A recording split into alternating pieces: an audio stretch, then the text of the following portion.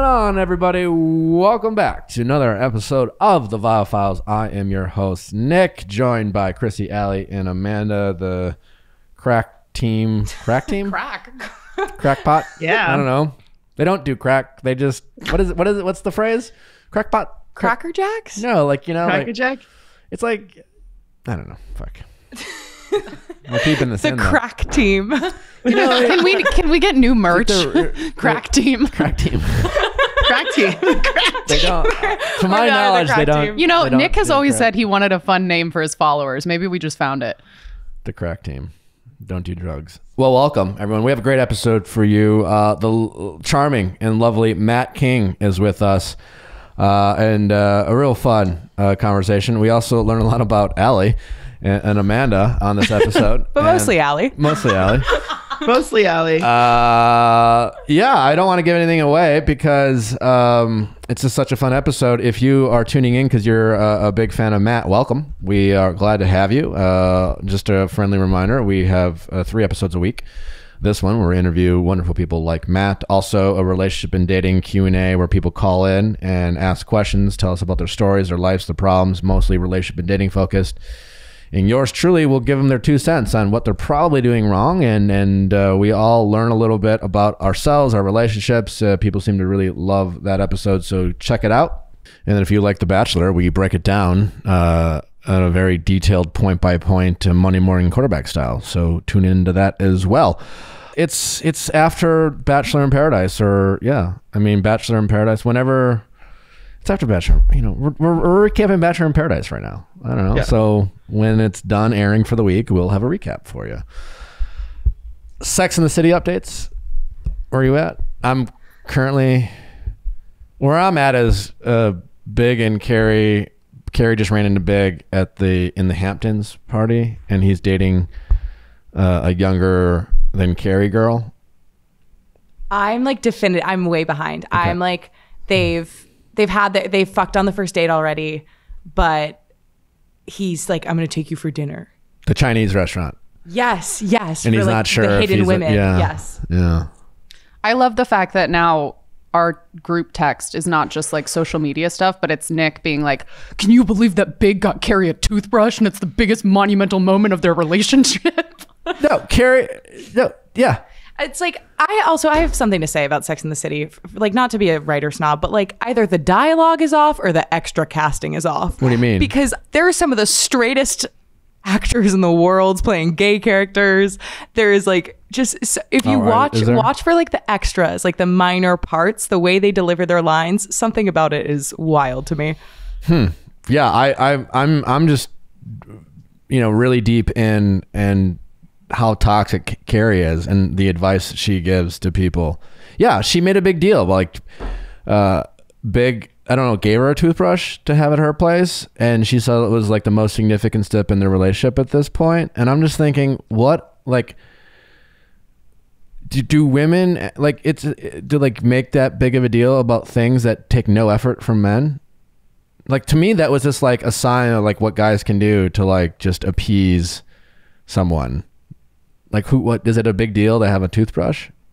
And also, because you have a toothbrush at their place, does that mean they can't have other toothbrushes? No. One of the guys whose place I went to, he had micellar water. He had like a full setup. It was like a hotel. Like, he had makeup remover. He had all these nice face washes. He had a toothbrush for me. For any of the ladies who might come, I suppose. Well, I was like, you either have sisters or like a recent ex, because like this is deep and like know what women need. Or a current girlfriend. or he's just accommodating to guests that frequent his bathroom. I do think there's a turning point in a like situationship when you have something of theirs, whether it's like clothing that they left or like a hat or something. I think that, like, to me, it gives me a sense of, not, it's like, and it shouldn't, but like a sense of security where I'm like, okay, if you tried to ghost me, I have at least one like bargaining chip. And I've never actually used it, but I think about it. Like, I clock it the first time a guy like leaves something at my place that I'm like, oh, okay. Or a girl leaves something. Yeah. What I've realized about Sex and the City is Carrie is a pick-me girl who is obsessed with the idea of things rather than the substance of things. Mm-hmm. And it's the again, I just want to thank Carrie Bradshaw for having Ask Nick episodes, because clearly, based off of some of our mistakes that we make in life, you know, and how we see things and the idea of things and what they mean, or, you know, that really don't mean anything, and take sometimes little effort from, you know, men or women, and we give it so much value. And she's obsessed with the idea of things rather than the substance of things. That's what I've realized. And you're blinded by it until you're not blinded by it anymore. Carrie Bradshaw, not a role model. Not a role model. Great episode for you. Don't forget to review, subscribe, all that fun stuff. Only 5 stars. Don't forget to send your questions at asknick@castmedia.com, cast with a K, for Ask Nick episodes. And if there's nothing else, let's get to Matt. Matt, welcome. Thank you, We Nick. were in the middle of talking about birthdays. Yes, and it's your assistant's birthday, and you didn't know. Allie's birthday. I did not. Why do you have to call me? Unbelievable. Nobody in this room knew. I mean, No one knew. I feel Shame. like it's... Shame. I feel like I'm going to first blame Chrissy, my producer. I feel like you have to What? produce like birthday announcements, and then I'm going to blame my manager next. And then I'm going to blame my other assistant, Amanda, who talks to Allie on a daily basis. And then I'm going to blame me. And then you can blame me. Put it on me. But I will say I noticed that Allie got a little dressed up today.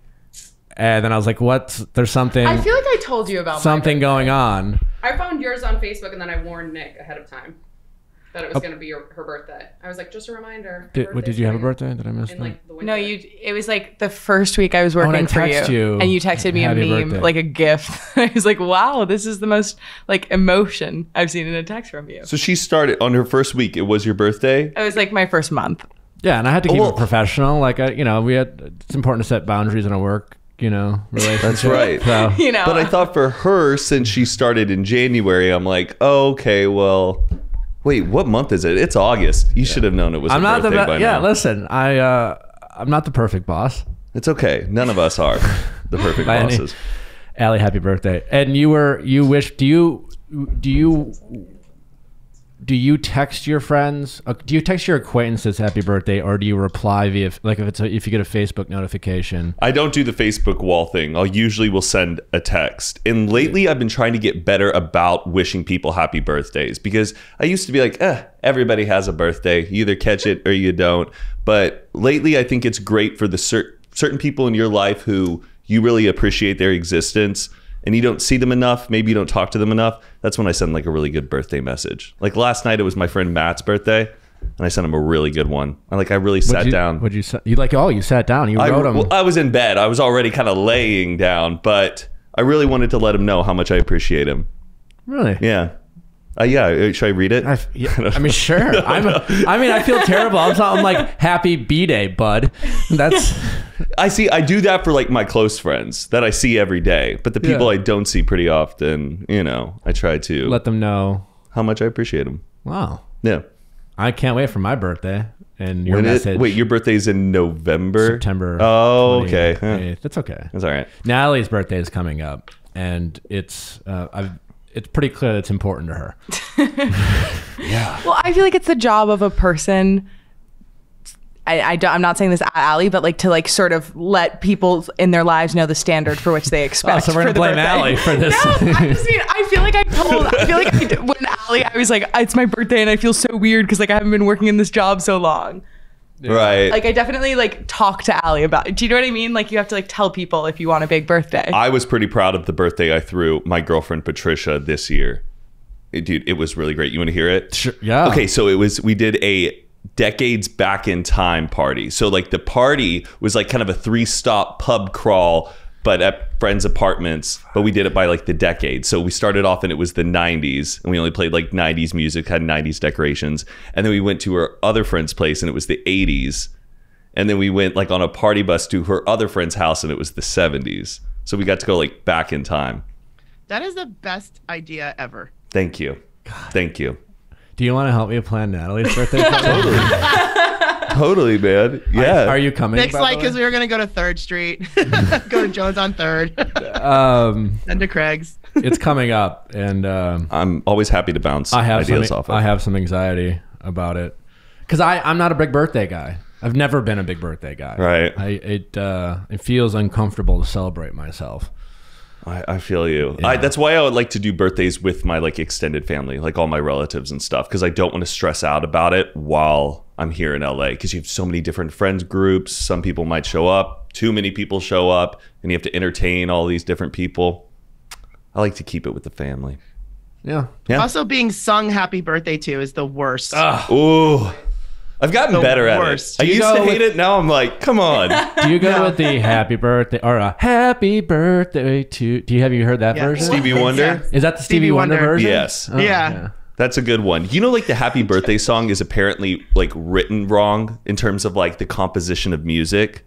Like it falls off. Like it's like happy birthday to you, happy birthday to you, happy birthday, da da da, happy birthday to you. It's really bad. But a guy like recomposed it and made it sound so much more beautiful. Like there's two notes that should be switched instead of going down. So like anyone who like understands music wouldn't understand what you're saying. Yeah, I don't understand music, but I like to listen to people who do understand music. Well, I'm glad to have you here, Matt. I got to know Matt. Well, we've been friends. I like to call us friends. Yes, we're friends now. I don't know, month and a half. Our girlfriends are friends. Yes, they know each other. They know each other, and then you came over for a small get together, and I loaned you a pair of my swimsuit, which is the kindest thing you can do to like another man coming over to your house. You just met him. You offered your swimsuits. He gave me 2 swimsuits, and I got to pick. He gave me choices. Because, you know, when I wear a swimsuit, it's just me in the suit, and then I loaned that to you. There's no... But let me just say... It's not like loaning pants. These were very like Nick Viall swimsuits, though. Like I got like pretty skinny chicken legs. These were like suits you would wear to like, I don't know, like a club party, like in Vegas kind of swimsuits. Like his physique complements the swimsuits. Didn't compliment my physique, but luckily there was only like 6 or 7 people there. Yeah, and then I found you to be delightful, and I learned more about you, and I wanted to have you come on and chat about life and love and relationships and friendships. Before we get into all of that, I had my crack research team do some digging on your life, and I found out that you were the Neotalk national champion in 2010. You're a great orator. You were great at giving speeches, public speaking. Yes. And I have so many questions about that. To clarify, this is speech, like public speaking, not debate. Yeah, so like a speech and debate team, there's the speech team. The debate team, they're like arguing politics, doing cross-examination and all of that. That's speech, not you. No. Speech is, there's like different categories. There's like public address speeches, ones that you have written and prepared and memorized about a certain topic that you're passionate about. That's what like I did. There's like interp where you do like competitive acting. And you were a national champion. National champion of the NIETOC when I was in high school, my senior year of high school.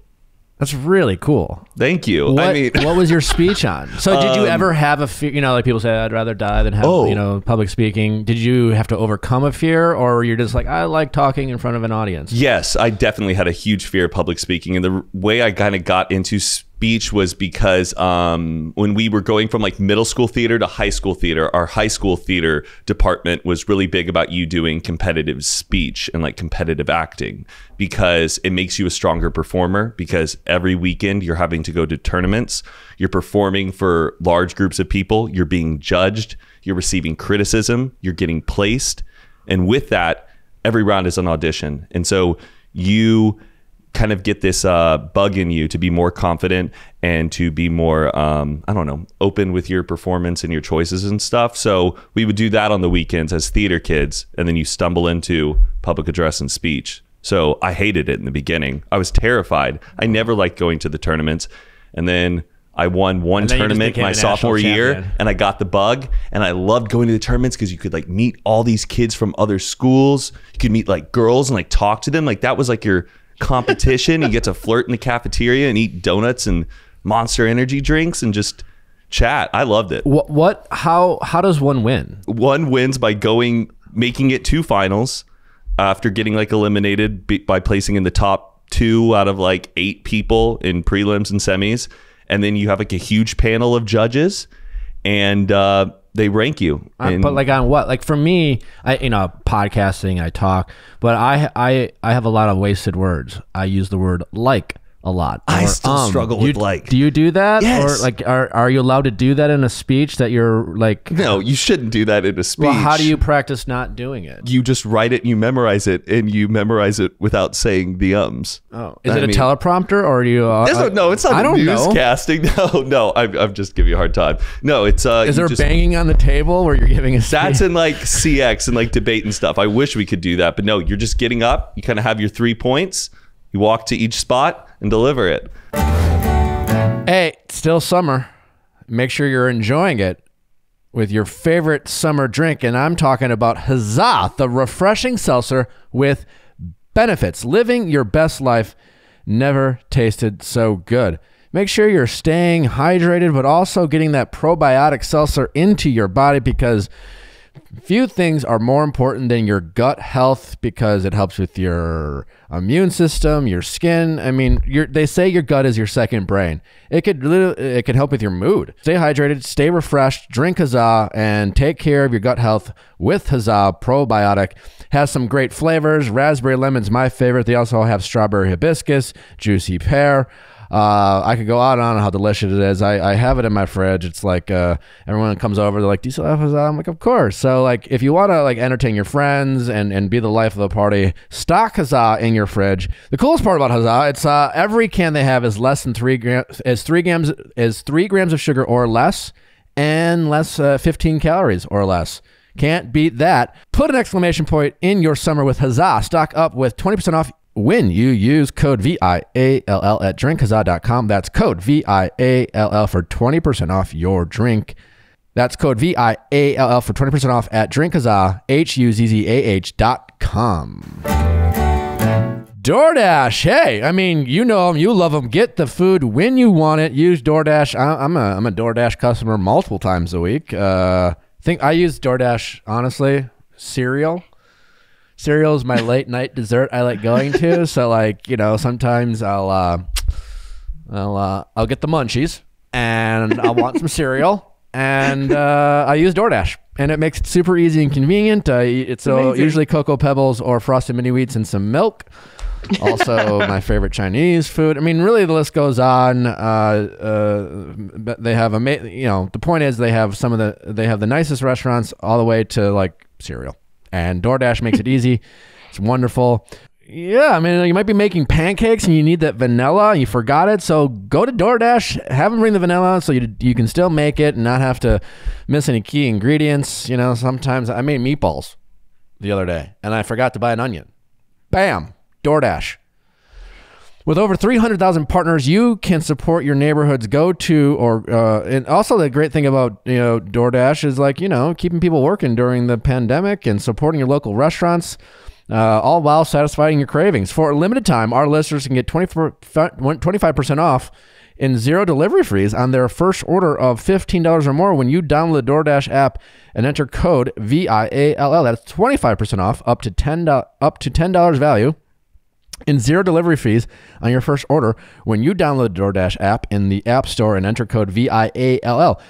Don't forget, that's code VIALL for 20% off your first order with DoorDash. Subject to change. Terms apply.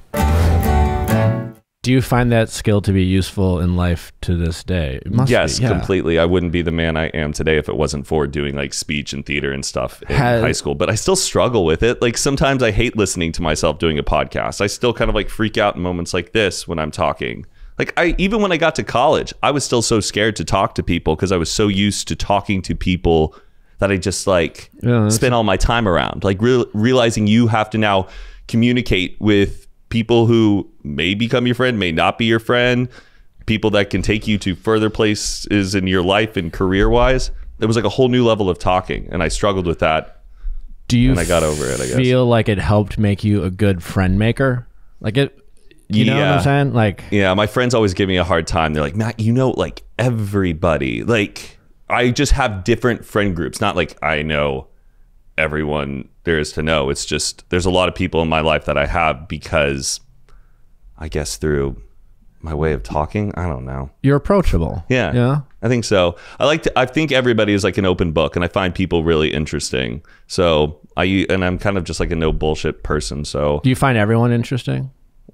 no, not really. It all depends on what somebody like has to offer in a conversation. Well, that's how I am, and it's a bad habit I have, where it's just like I'm not interested, and then I'll like zone out. But I feel like you are better at least pretending or finding hate something. Dead space. I hate dead space. Okay. I think I operate in terms of conversation based out of like anxiety and just being like, well, let's just get through this, because by me participating in the conversation, getting this person involved makes me feel less like I don't want to be here. People don't want me here.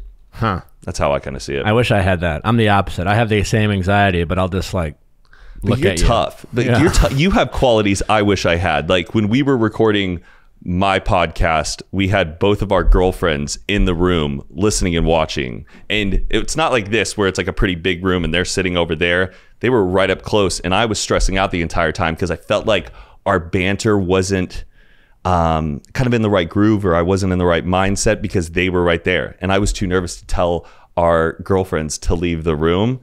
And I was like, I could tell, but finally you did. Yeah. And you were like, do people think you're like, what did you ask me? You said, what did I ask are you a polite person? Hey, I'm like, are you really polite? And I said, because I like to think so. And he goes, well, I can tell, because if that was on my podcast and they were in, I would just be like, get out. Well, I mean, I would, because I could tell you were like, I could tell you kept looking at them the whole time. Mm-hmm. And I just know that if it would have bothered me early on, I would have been like, hey, do you mind like leaving? I'm a people pleaser. It took you like 45 minutes. Yeah. And especially when it's your girlfriend and like your girlfriend, I was like, I don't want any of this to, I don't know, carry over till after the podcast. But yeah, no, it's funny because I know people like it if I'm blunt or I love your honesty, but like sometimes it doesn't always serve me well. Like especially I'm like, hey, can you get out? And you know, you're right. And then sometimes I'm a little too abrupt, and then it burns me. But I think this is good now that we're starting our friendship, is these qualities are going to rub off onto one another. So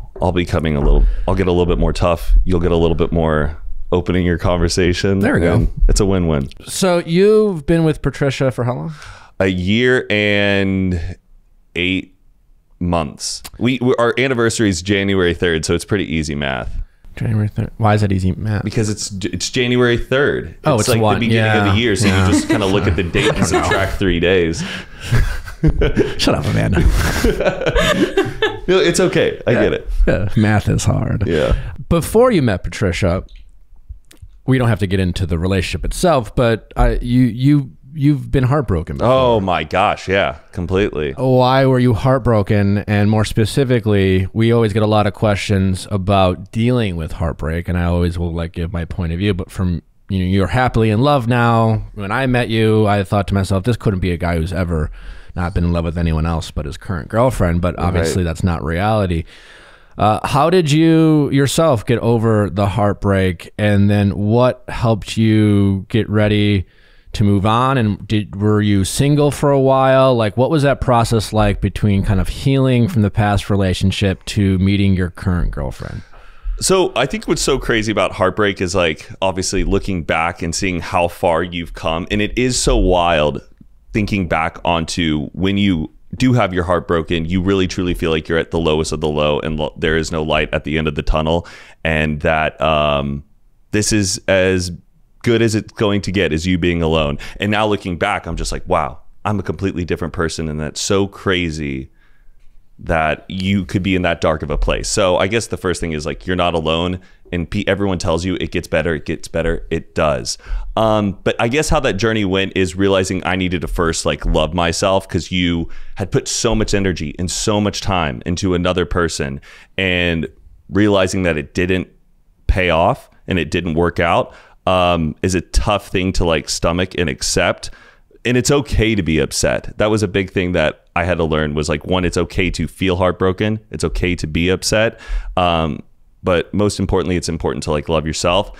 And then getting into finding out who you really are again, getting into your hobbies, getting into taking all the trips and vacations and chasing your curiosities to wherever they want to take you, falling in love with your creative work, and in spending time with your friends and making your own friend circle. And that's really what I did kind of like post Vine, coming into like my YouTube friends and stuff. We just really immersed ourselves in our work, our senses of humor, and that kind of got me onto a different level of with my career.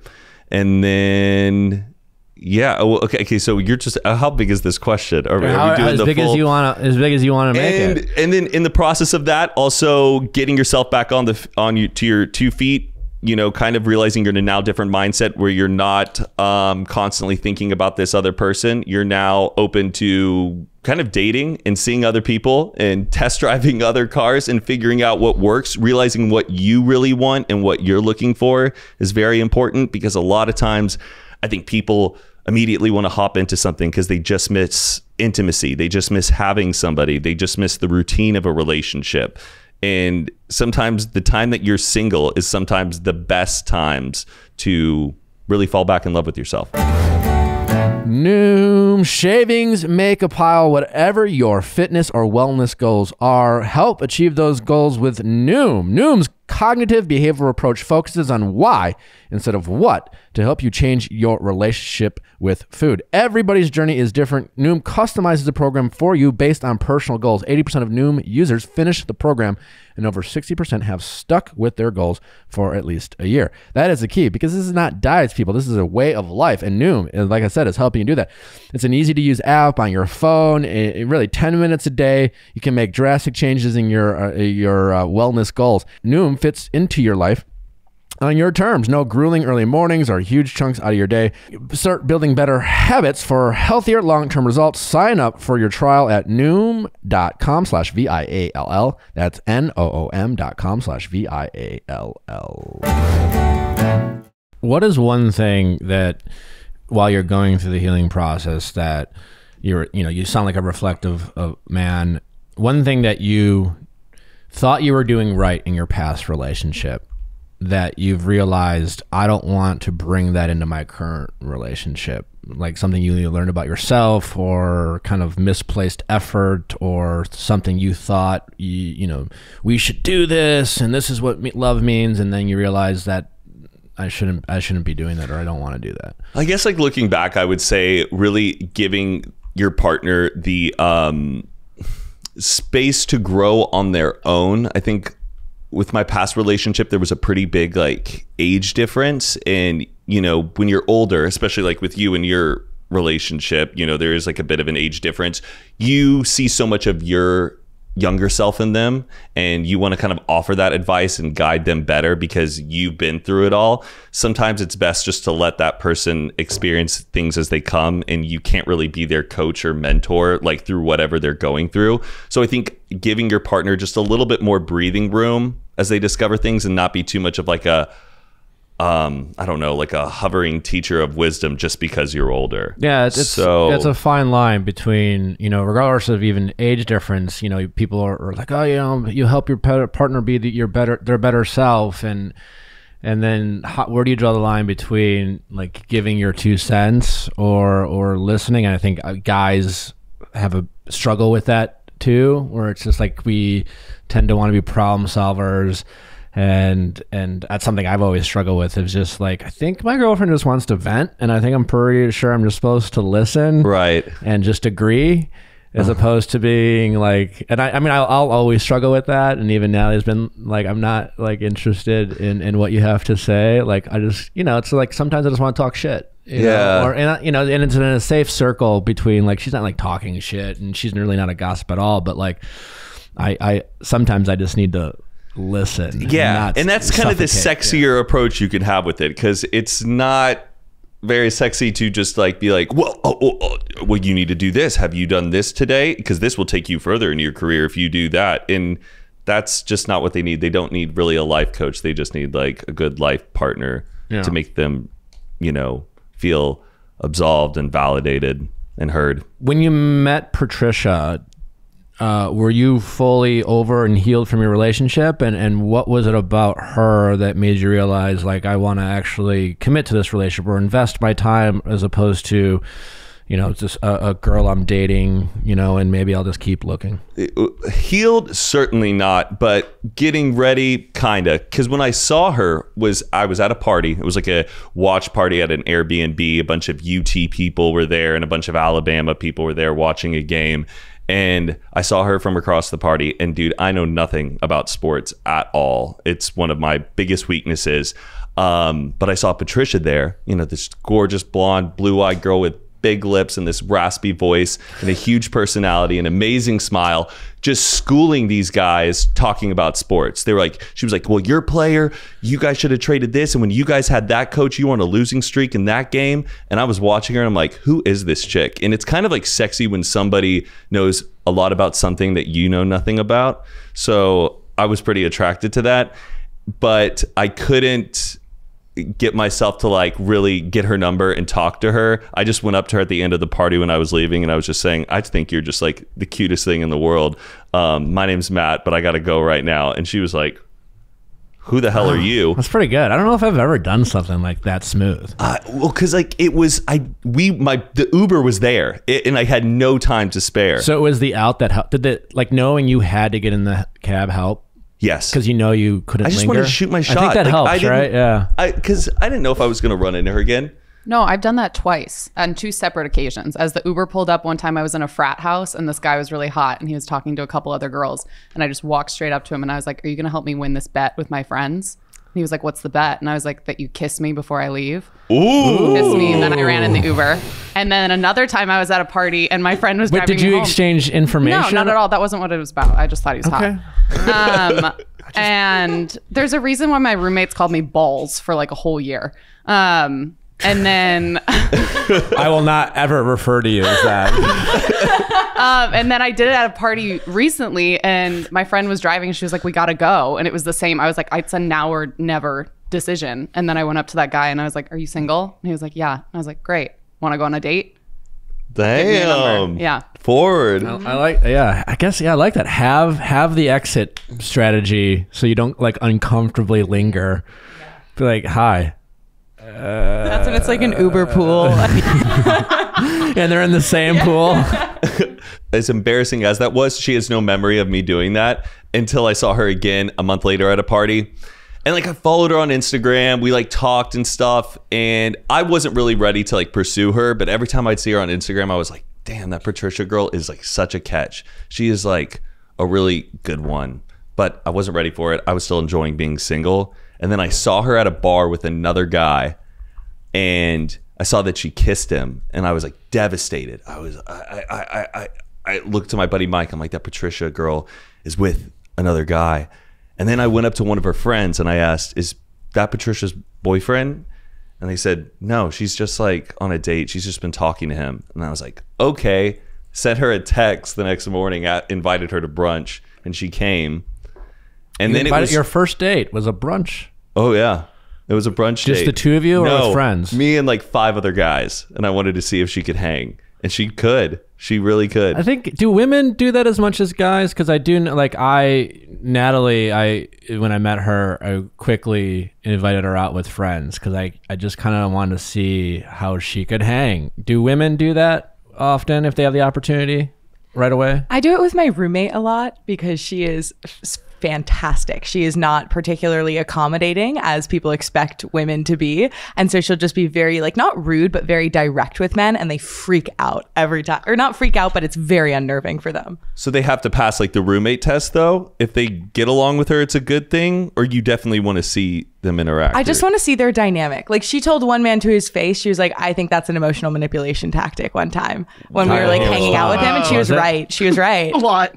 Yeah, he was like being really self-deprecating in a way that was like meant to like sort of contextualize him. This is like Aunt Lindsay or whatever Katie's No, aunt not is, like that at all. Because she's very fun and she's not cruel, but she's just like direct. So Katie's aunt is cruel. I feel like maybe women, and correct me if I'm wrong here, but like I feel like maybe they have 1 or 2 friends that they're more likely to try it out with as opposed to like a huge group setting. Right. Amanda's the best person to do anything with. Like if you're going out or talking to a guy, she's the most like Amanda. It was when we were with the Italian boys and they were all speaking different languages and I don't speak a different language very well. And Amanda was like, great. So like, let's go around and like was trying to like involve me in it. And she was like, so like, I'll say it in German, you say it in Italian. And then Allie can do it in a Minnesotan accent. She like found a way to involve me in this game. And I was like, you're a great wing woman. Thank you. Yeah.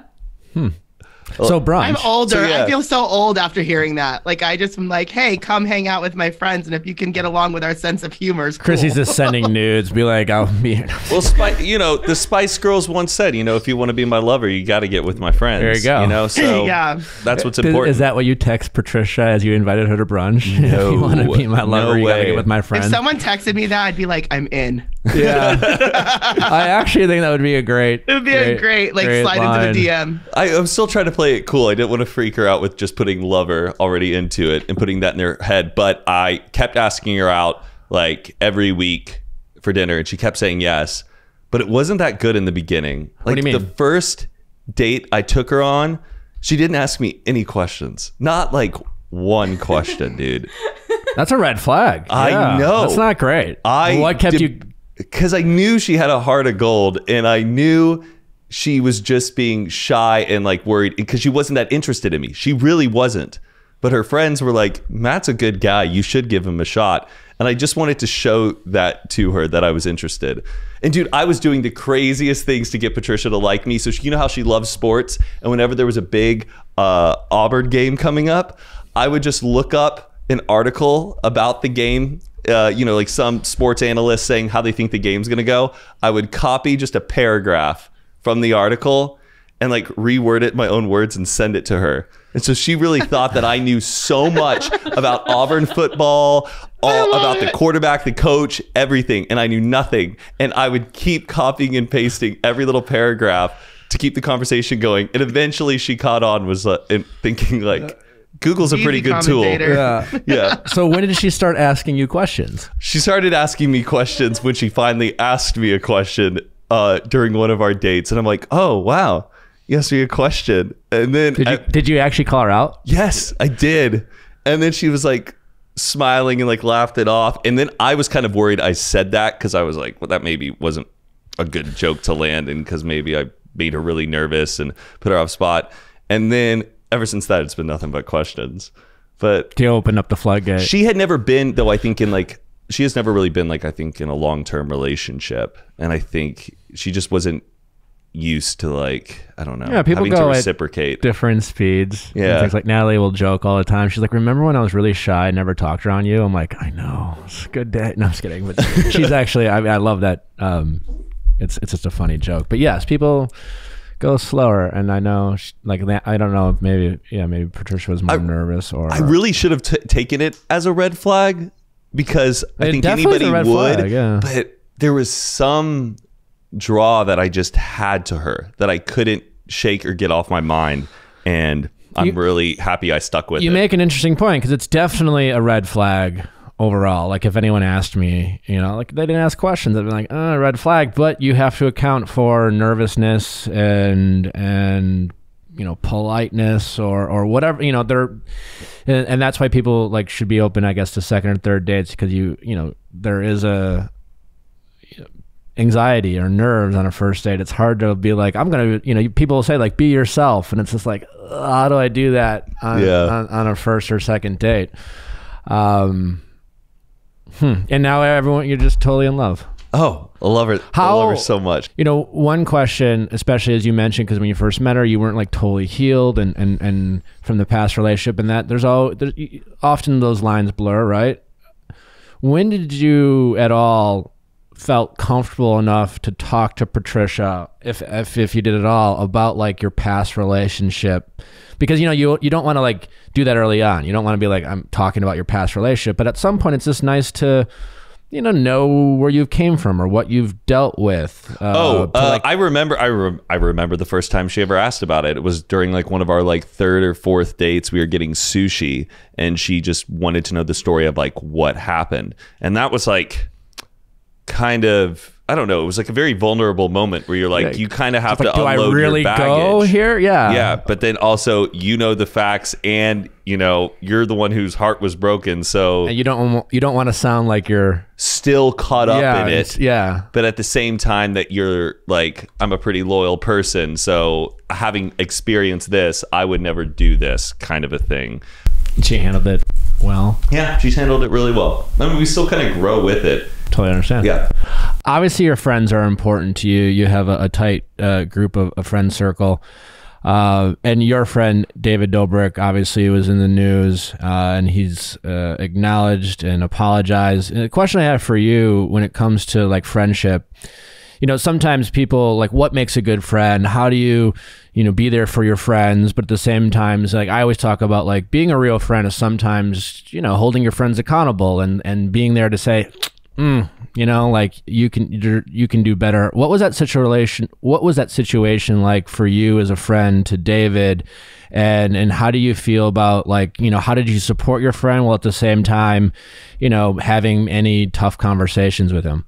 A lot of us were like very confused and very disappointed, and not only David, but all the other people that were involved. And it was a really tough place because you're angry, you're disappointed, you're confused because there's everyone has a different story about what's going on. And at the same time, you have to believe who's ever bringing this story forward.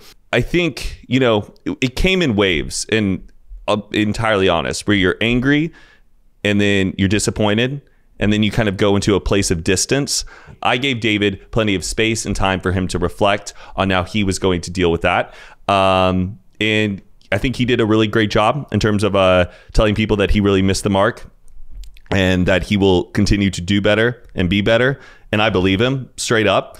I think my biggest concern during that time was just making sure that David's like mental health was going to be fine, because his whole work is his creative energy and his mind. And at the same time, though, David has like his real close knit of people in the group because our group is massive. And I'm kind of like on the outer rim in terms of like the people who spend their close day to day with him. But he had a really great support group with people around him. And every time I saw him, and I was just like, I just want to make sure you're okay. Like everything going good upstairs, because you can get some pretty dark places during times like that. But still at the same time, some serious issues needed to be handled. And he continues to get better every single day. And I'm very proud of him. But yeah, still at the same time, very disappointed in the situation. But yeah, I think just the main thing is like holding your friends accountable, having those conversations. And that was a big thing, is like having these types of talks, separate from David's issue. But how do we plan for things like this? And mainly, how do we prevent?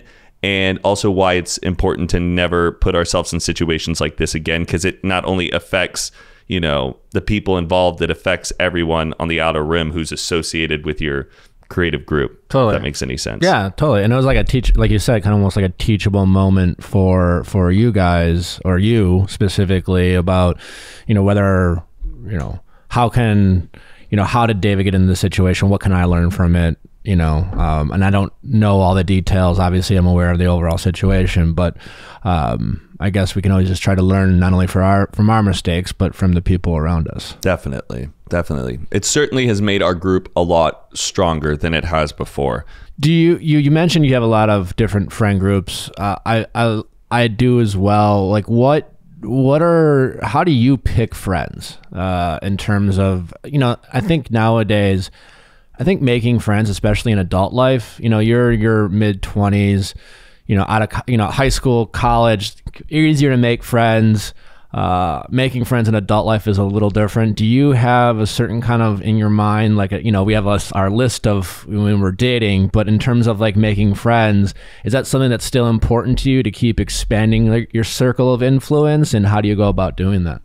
I guess yes, I have so many friend groups. I have your internet friends, and then you have friends from college, and then you just have friends through friends that you've made out here. And it's tough, certainly, to balance all of them. But I think one of the best things is when certain friends really start shining out to you, the more and more you get to know them, and you realize that's your favorite person in the group. in a way, and also realizing at the same time you can be the host of your own party in your own social group. I used to have like a really tough issue with being like, I have to go hang out with this group, I have to go hang out with this group, and I can't hang out with them at the same time, and then I need to go hang out with this one. When you can kind of like invite the people you want to be around you, I think is really important, and honoring those people. I think in my favorite type of friends, I think are the people who there's a mutual sense of like respect and excitement for one another and whatever you're doing in life. Because in our group, everybody is on like different pages with like their success and what they want in terms of like getting content and wherever they're at in life. I don't know. Hold on. I'm kind of like in a mess right now thinking about how to answer that question. I think that was all great. Oh, okay. Are you overthinking it? No, I'm not. Are you an about overthinker? I try not to. I've been meditating a lot, but You have? Yeah. How long have you been doing that for? 3 or 4 weeks. Oh. But I'll probably give up on it in like, I don't know, another 3 or 4 weeks, and then I'll get back into it. I'm such an advocate for it. I definitely don't do it a ton, or like things like yoga or meditation. Therapy is the one thing I've really stuck with when I started. But meditating it's really hard for me to do. I haven't seen my therapist in a while, and I'm debating on getting back into it because, but do you have a therapist? Yeah, Darlene. So you have a woman? Mm-hmm. Do you like it? Yeah. I think I need a man. Why? And this isn't about, I'm not trying to make this a gender thing. I realized with my last therapist, I kind of had this like maternal instinct with her where I just wanted to feel comforted by her, or I just felt like I was just chatting and gossiping with her about something. And I feel like I really need a man to be like, Matt, buck up, get with it. Like, this is silly. Well, Darlene will like go shoot me straight for sure. Okay. And maybe I need to check out Darlene. Darlene, what's her name? I don't know. That's not legal. I don't think I you can't say? I don't know. Say? Honestly, I don't even know her last name. I've listened to podcasts where they've said their therapist I don't name. think she would mind it. Eventually, I'll have Darlene on the podcast. Yeah, just do therapy for the pod. I don't think that's legal, actually. I don't think she'd be allowed to, even if I consented. Yeah. Yeah.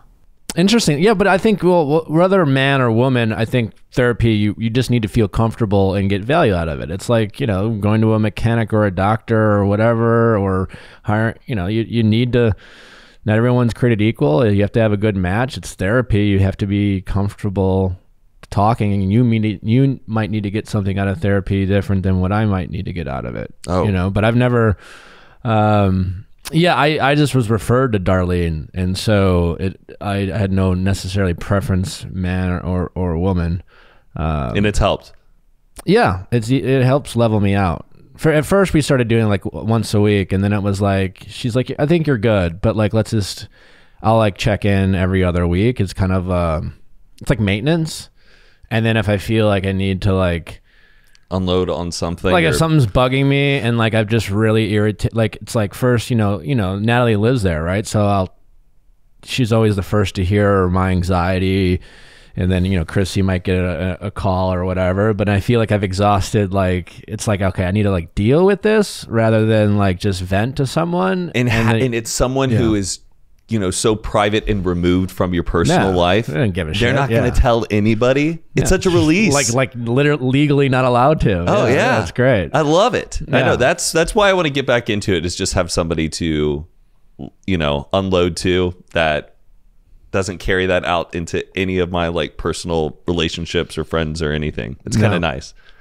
You have a lot of successful friends, especially successful friends at a young age. You're successful yourself. Yeah. Do you ever get jealous, or do you consider yourself a jealous person? And how do you make sure that, or do you use your friend's success to elevate you rather than trigger you? Because I think we all like to be, build our friends up and root for their success. But like, if you're honest and you're human, it's not always easy to do. Like sometimes, it's just like, like I could do a better job, but like, I'm really happy for you, but like also fuck off. No, it's really hard being 29 and then some of your friends in your friend group are like 23 and 24, and they have like Lamborghinis and they're making, millions and millions of dollars a year. Definitely I've had moments of like jealousy, but lately as I've gotten older, I'm never really jealous over I don't know, material things, nor even like success number wise on how much clout you have. I'm mostly jealous of people who are successful and I think are like genuinely like happy. Like you can like feel it in them that there is no other, because usually a lot of them, sometimes they're comparing themselves to somebody else and it's just endless. And I think the biggest thing about jealousy is always realizing that no matter what you're doing and how much you're killing it in life, and there's always going to be somebody else out there who is doing better than you, and that's the genuine truth. And I think once you kind of accept that and be genuinely happy for people and their own success, it helps you appreciate your own success a little bit more, and it kind of rubs off onto you in a good way. But I think a lot of times people, I don't know, I've witnessed in like the whole kind of social media group is everyone is just constantly comparing themselves to someone else. I mean, and they're like, oh, did you see this, what they did? I can't believe that. They must be making, they must be doing the math in their head, trying to calculate how much money that person's making a month. I'm like, yeah, that's dope. But it's also kind of a weak thing to bring up. Be like, but are they really happy? Are they really happy though? You kind of don't want to be that person all the time who's like bringing that up to people and that's your talking point. I don't know. They seem lonely. Yeah. I don't know. I mean, they seem happy. Everyone would be like, shut up. No one wants to hear that. But that's what you got to kind of tell yourself is you're like, are they happy? What makes you, like, what motivates you? What makes you happy? I guess what genuinely motivates me is just like knowing one day I'll have a family. Oh. Well, and just wanting to be able to like provide for them and making sure that I have enough time for them. Yeah. And like just doing all that, like this. Do you want to be a dad? Oh yeah, for sure. Do you? Very, very much so. Yeah. Just and not saying I love my dad. My dad was amazing. He did an incredible job, and he still is an amazing father. But he was just a really compassionate. He still is a very like compassionate person. Really teaches us to chase our curiosity, and I can't wait to do that for my kids. But yeah, that's what motivates me. I'm gonna steal this from Andy Grammer. What's one thing that your dad did raising you that you want to make sure you bring in to your family as a father? And then what's one thing that, despite your dad being amazing, that you learned from him, maybe something not to do, because there's always things our parents done because they learned from their grandparents and it was like 19 fucking whatever. Yeah. And what's one thing that, you know, you didn't necessarily got wrong, but you're just like, I think we're going to do a little bit differently just because either times are changed or we recognize that maybe there's a better way of doing it. Number one with my dad, of something that I hope to emulate and bring back into like my own state of fatherhood. My dad would get me and my brother really hooked onto podcasts at a very young age. Oh. And from that, I think it really expanded my brother and I's like curiosity and what we found really interesting. Like we listened to This American Life by Ira Glass when I was like in 6th grade all the time. And I really looked forward to that, listening to those podcasts while he was dropping us off at school and us talking about it and us looking forward to the next one and talking about it, going and seeing podcast shows, which is something usually like a normal kid in 6th grade isn't really into, but it became a really great like creative bond I had with me, my brother, and my dad. So I hope to do something like that, a good kind of creative bonding thing, that curiosity of listening to a podcast, learning how to think critically, just transcends into everything else you do in life. So that's what I would do. That one, like that's great. Cultivating creativity and curiosity and sharing it, within our relationship. Something that I would do differently. Yeah. I guess like I still try to practice it, like really kind of controlling my anger. And by no means was my dad like an angry person, never angry towards me really ever. I mean, I was a little shit at times, but I mean, who isn't? But my dad, it would be like, oh, if you're like repairing a sink or something, or like the cabinet, latch is broken and you're fixing it, your dad's just like cursing and getting so angry. And you have those moments of like, Jesus, what's wrong? Like those kind of moments, I hope I can like always maintain my cool a little bit better about insignificant things in front of my kids, because I catch myself doing it a lot. Like Patricia and I were in bed the other day and like the phone charger behind the bed like got loose and I was just like, are you kidding me? Like this is ridiculous. And like I'm getting this angry about something so insignificant, but usually I'm just projecting that anger from something else that happened earlier in the day. And then what was the third one? Just those two. Oh, I thought there was I mean, three. unless you have more.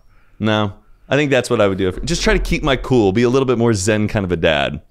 I like that. Yeah. One thing I think about too, because like obviously I'm not a dad yet. I still hope to be. I'm older now, and certainly older than I thought I would be when my parents had me at like 22, right? So, and I guess I always try to be grateful for how things played out. But I think I always would have been a good dad, right? Like I had great parents and great values, but I always think to myself, especially lately, I guess and I'm still not a father, so I don't know if I'll ever be lucky enough to be one, but I've realized just how much better of a father I'll be now than if I say I had a kid at 23, 24, or 25 or 26. And I just feel like all the things I got wrong in my own relationships or friendships, or how I handled stress and adversity, or how I was as a brother, that I'm like, I could have done things differently. And it's just like and again, I love my parents so much, and I had such a great upbringing, and they were so fantastic. But like,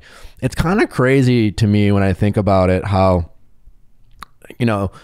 we become parents at, I guess, any age. And especially back in the day, it was more normal, and it still is to a certain degree, to like have kids in your 20s. It's like how little we don't know about life or ourselves. And yet we're like responsible for like teaching these humans that we created about life. And it's just like, I guess I just try to be thankful. It's just like, oh, well, I'm not a dad yet, and I still hope to be, but now I guess I'm grateful I haven't had one yet, because of, I think about, if I was honest, how I would have talked to my kid if they did something wrong, or how I would sit down with them or lecture them. And instead of like, I think I would have honestly like belittled my kid more than I should have when I was younger, thinking I was going to be like a tough coach or something. Yeah. Like I responded well to tough coaching, but there's a time and a place, and I don't feel like I really knew when to turn it on and off.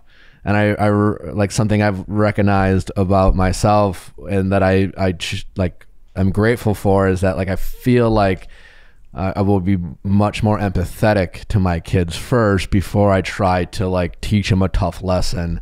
Yeah. And I don't, I don't know. Yeah, you were really talking gotta, to made me think about that. Emotionally validate them, make sure that they're heard and they're seen. And like I love like parenting TikTok. Like I don't even have kids, and I get suggested these TikToks of just like parents sitting down with their kid when they're having a tantrum and just like slowly calming them down. It's just like magic and fascinating. I love that. Oh, I haven't got on parenting TikTok. It's Rush TikTok. We're talking about it. You've been on Rush parenting TikTok? I love parenting TikTok. Oh, we should. It fills your heart up. Uh-huh. I've been on Rush TikTok, Alabama Rush TikTok. Oh my God, are we rushing Zeta? It's midnight. Zeta. What is it? The OT outfit of the OOTD. OOTD. My earrings are from ModCloth, or I don't even know if they have earrings. My dress is from Anthropologie. My shoes are from. It was all over TikTok over the weekend, so I went on. Confused when it was going on. I'm like, what is going on? Because everybody was making these TikToks about rushing in the sorority.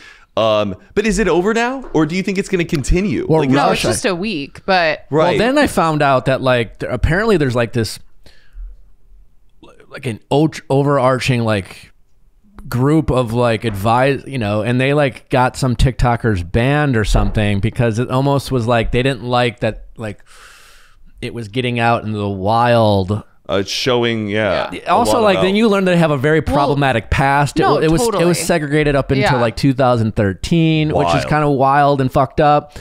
It was a bizarre thing. And then like there was this, and then you start rooting for people because you realize they're all trying out. And there was this like one young lady who, very eccentric, very like elaborate outfit, and that was just like, I want her to get in because I could see someone like teasing her or picking on her, and I don't even know who this person is, and I'm just like, I'm rooting for the underdog. Well, the best, I saw one, and someone, I don't know if it was like the Mario, I don't know what like video game it was, but it was like the choose your fighter, and it like took all of them, and then they all have their middle names, so it was like McKenna Grace, Taylor Faye, like going through all of them. Wait, so you did sororities, both of you? I did. You did? Yeah. Okay. You did, Amit? Yeah, but like I was in the gay sorority. So even though it's like not in an official capacity, but I feel like that tells you the vibe. And my sorority has since disbanded, and I'm actually really regretful of participating in Greek life. All right. Yeah. It seems, well, now I feel like it's hitting this whole new wave. At first, people were deleting their fraternities and sororities on their resumes. And now, I don't know. I feel like people are getting all excited about it. Specifically like Alabama TikTok. And I think obviously the South has the history is complicated, problematic, but also they take a lot of pride in their history. And so I think in the South, it's still a big deal. I have a question. So when they open up those cards and they get their bids, right? I know nothing about how Greek much. life. Okay, you know what I'm talking about though. When they open up the card and then it says, "Oh, no." CTA." The only thing I know about that is the movie Social Network, where the Phoenix. Oh, That's all I know about Greek life. Bid from the Phoenix. Yeah. But no, go ahead. What was your question? But I'm curious. So when they open up those and they're always screaming, they're so excited. What happens to the people who don't get picked or they don't get the sorority they wanted? Yeah. So at least at Northwestern, if you went to all the parties and you still had, anywhere between 1 and 3 houses on pref night the night before, you're guaranteed a bid from at least one of them. So you're going to get a card, but you sometimes get the house you don't want. So each sorority, so like I was in A Phi, we would have a few girls the one go, to be. We'd have a few girls like station, and I think each house would send a few like representatives to go to where they open the cards to comfort the girls who were like sobbing. Like what? Like people show up at your door like no, like they your like kid everyone has died opened in it war, together, and they go, we like have something to tell you. Yeah, well, if they were really upset, they'd like comfort them, like get them Kleenex. See, I want to see that. I want to see that. Show me those moments. I want to create the Greek life for sorority or fraternity of all the people who don't get in, and then be the best. House Bunny. House Bunny. What is that? Or Snow White? Or The movie House Bunny. Have you not seen the movie House Bunny? No. Sydney White. That was the Eyes other are one. the nipple of the face. I have no idea. What Natalie. Your girlfriend's name's Natalie. You've never been like Natalie. Go This hey, is when you an go and see iconic when you Aaron go see Faris Natalie movie. today, just see her and go Natalie. Okay. That's in House Bunny, right? Yes. Okay. And the premise is they literally started a So fraternity. Anna Faris plays the bunny, a Playboy Anna Mansion, Faris, who gets okay. kicked out, and so she has nowhere to go, and so she finds this like misfit sorority, and her whole goal is to help them cultivate membership before their house gets foreclosed. Emma Stone's in it. Really? Yeah. It's really good. Okay. Natalie. Natalie got me on the Megan Fox. Jennifer's Body. Yes. I watched It's like that Natalie's with favorite Patricia movie, for the yeah. first time a month ago. I think, had seen it when she was younger. It kind of holds up, though. It's one of Natalie's favorite movies. The director of Juno. Yeah. Yeah. Yeah. Diablo something. Diablo Cody. Yeah, there you go. Yeah. All right, what do we got? in Matt, your we hand? got a game we're going to wrap things up with. It's real simple. It's a lot of fun. It's called Do You Know Me? We're just going to ask questions. Does Matt this? Has Matt ever done that? And you are going to answer these questions. You're welcome to just simply give the answer. Anecdotal stories are welcomed but not expected. And away we go. Do you know me with Matt King? Did Matt cook at home more? Did Matt? Oh, this week. Did Matt cook at home more than ordering this week? Oh, this week has been nothing but ordering, but I have been getting better. Do you like I've been to doing cook? some meal prep. What do you mean? I've been really cooking at home and like What's prepping your my go-to? meals. I just get a slow cooker and get a bunch of chicken, add some salsa, season it up, let that cook on low for like 6 hours, shred it up, and then just turn those into like tacos, rice bowls. Okay. Yeah. Some little eggs in the morning. And is that like a week-long meal then? No, not a week-long meal, just like kind of afternoon. If you're ordering twice a day, that adds up. Would Matt give up his phone for a week for $1,000? Raise the stakes. You know what? Yeah, I would, because Would I you think do it it would for be 50 so bucks? nice to not have my phone. Like, actually, that sounds great. Like, because like we work in like this social media internet world, every time we pick up our phone, like getting on Instagram is kind of work. Yeah. Are you addicted to your phone? No, not really. You're not. Actually, Good for you. I'm I not am. that. It's not that bad. I'm addicted to TikTok when I'm on it. Yeah. But like my phone itself, I love being off of Do you it. have an addiction of any kind? Oh, what am I addicted to? Yeah, right now I'm addicted to Halloween villages. You know Christmas villages, y'all? Like tiny Christmas villages? I'm into Halloween villages. I mean, I stayed up like not almost all night, watching videos of people making them. I drove down to San Diego yesterday and drove back, and I spent over $1,000 on tiny, spooky villages. My entire car right now, I'm not kidding you, is filled with them. That's my new addiction right now. Halloween's your favorite holiday? No, it's not. Christmas is my favorite. The thing is, I went above and beyond making my Christmas village last year, and then I walked into Michael's the other day and saw a spooky village, and it just started going off in my head. And dude, the spooky village, man, God. It is a different game. It's more expensive. These are like some top level pieces, man. Do you dress up for Halloween? Lights involved. Yes. Do you dress up for you big Halloween costume guy? Yeah, sure. I actually should plan a lot more this year. Halloween always happens like so last minute, and I'm like, shit, I need a costume. And then you're running a party city, and the line is out the door, and you're screwed. But I'll try to be better. That's my addiction. Does Matt know who wrote The Great Gatsby? I have Scott Fitzgerald. No, I didn't know. You didn't know? You know, I didn't. I'm just going to be totally honest. Or was it Zelda Fitzgerald? Who knows? Either Everyone way. said Zelda was really the writer behind F. Scott.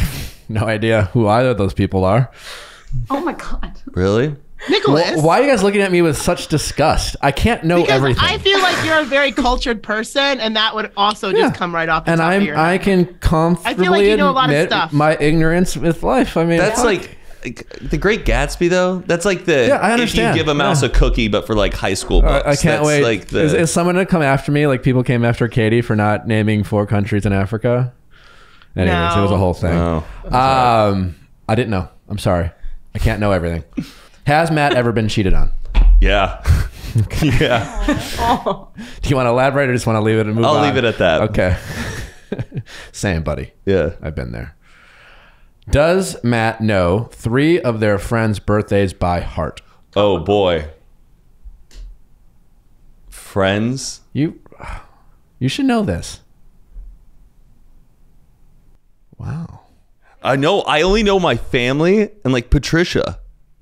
You don't know like childhood friends, like the people in elementary school? Actually, yeah. My friend Addison, I believe, is April 30th. My friend John is December You have to go 12th. And then, and Aaron Wertheim is April 1st. I like how we called that back. Because all of like the classrooms used to have like the monthly birthdays or like some sort of bulletin board with them. So it always like clicked. Joe Tam, who I haven't talked to in 25 years, October 28th.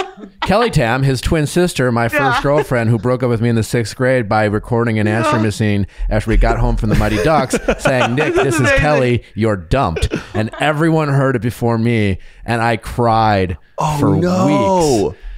Their birthday's forget. October 28th. October 28th. We should do something that day. Come over and see my spooky village. I'll get your mind off of it, man. But it's funny how we birthdays, we childhood, but now phone numbers and birthdays. Technology has ruined that for us. Can Matt name 3 people Taylor Swift has dated? Tom Hiddleston. Yeah. Harry Styles. Yeah. Yeah. And oh boy, John Mayer. Yeah. Okay, Nicely done. there we go. Does Matt bite his fingernails? No, I actually clipped my fingernails this morning. Nicely done. I do. Oh, really? Yeah, it's disgusting. It's a gross habit. I will say that I'm quite exceptional. Have you heard of If you looked at my nails, you'd never know. I can grate. Yeah, I'm just saying. So you've stopped? No. Wait. No. Oh, but have you heard about the pepper flavored nail polish? That makes you stop biting your nails? Yeah, because it just tastes disgusting every time you do it. Just a thought. Do you guys look at me differently?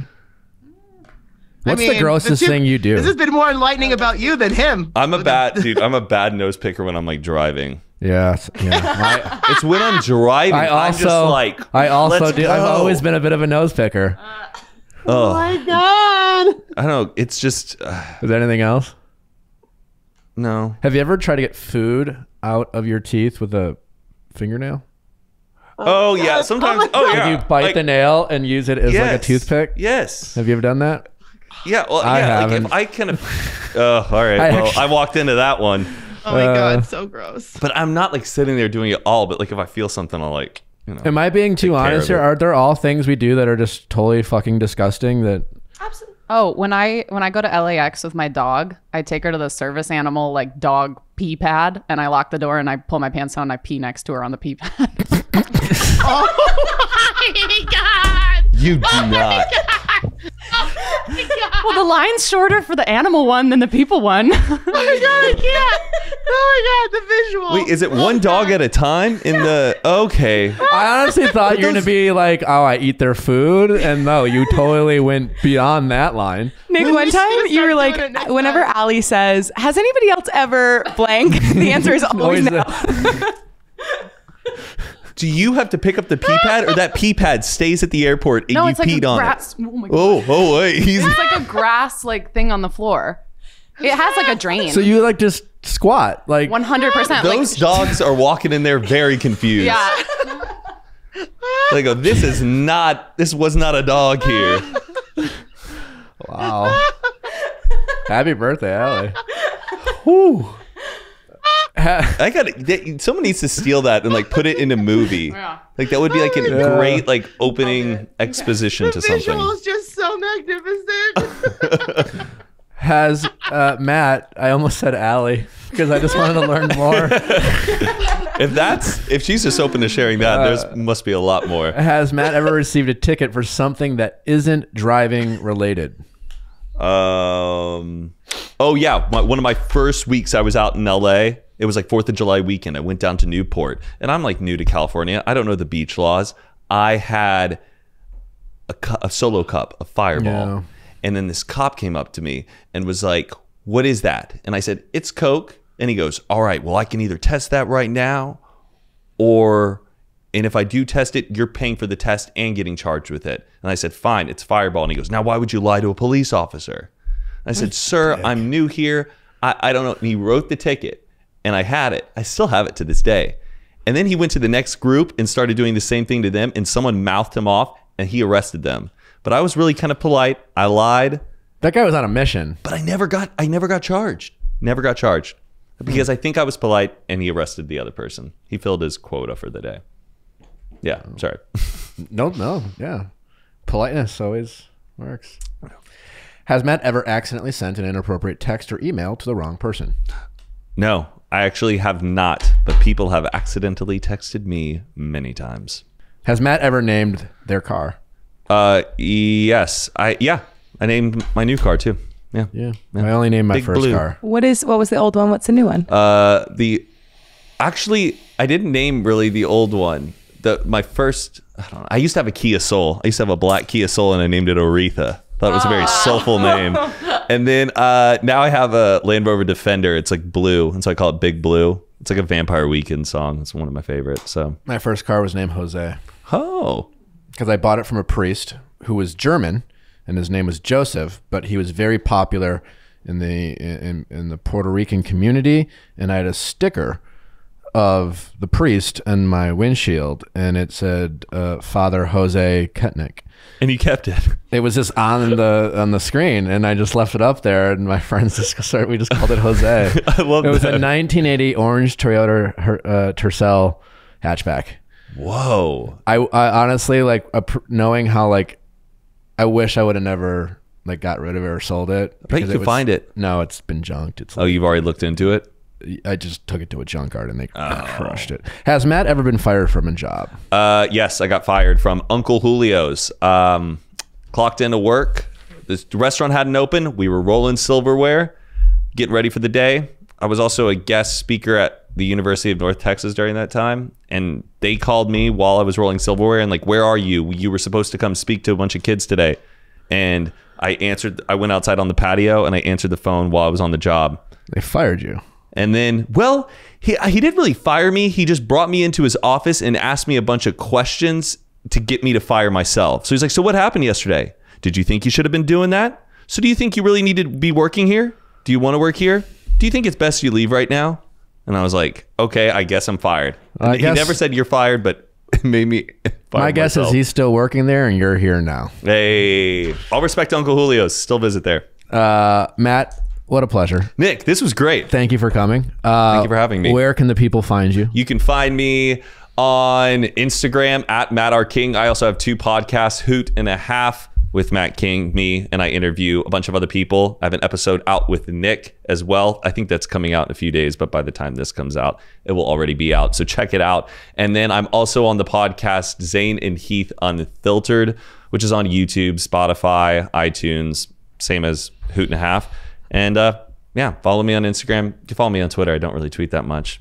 And book me on Cameo if you want to as well. Great. Happy birthday. Thank you, buddy. Matt, we can't thank you enough. Thanks for listening, guys. As always, don't forget to subscribe, rate us 5 stars, all that fun stuff. Send in your questions at asknick@castmedia.com. Cast with a K for Ask Nick, episodes that take place on Monday. And if you're tuning in just to hear Matt, give us a listen. We do a bunch of relationship and dating stuff on Mondays with people telling their stories. And if you like watching The Bachelor, we recap The Bachelor on Tuesday. And then we also talk to fun and interesting people and experts like Matt himself on Wednesday. Can't thank you enough. See you on Monday.